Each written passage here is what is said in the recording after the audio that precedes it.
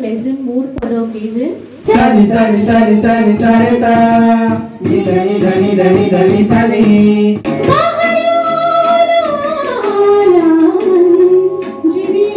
There's a clarity on how art can help our students to grow in every way.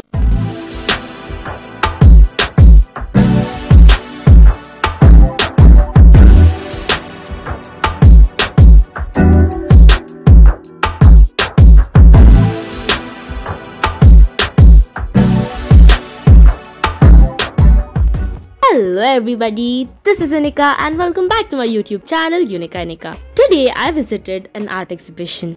Getting them visualize what is there in their mind, what we don't know, and I'm told that they have tried different methods, different ways. Yes, you can feel the painting. So the students, after finishing their artwork, they can feel, they can make their friends also feel and enjoy the painting. You must have guessed, this isn't an ordinary art exhibition. All these paintings have been made by students with vision impairment and low vision.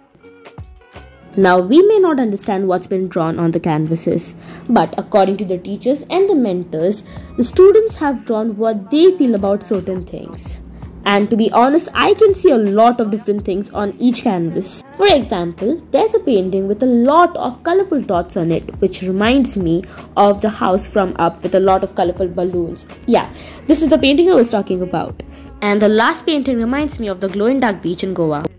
Really, hats off to you all and thank you for making a part of this event. Thank you very much.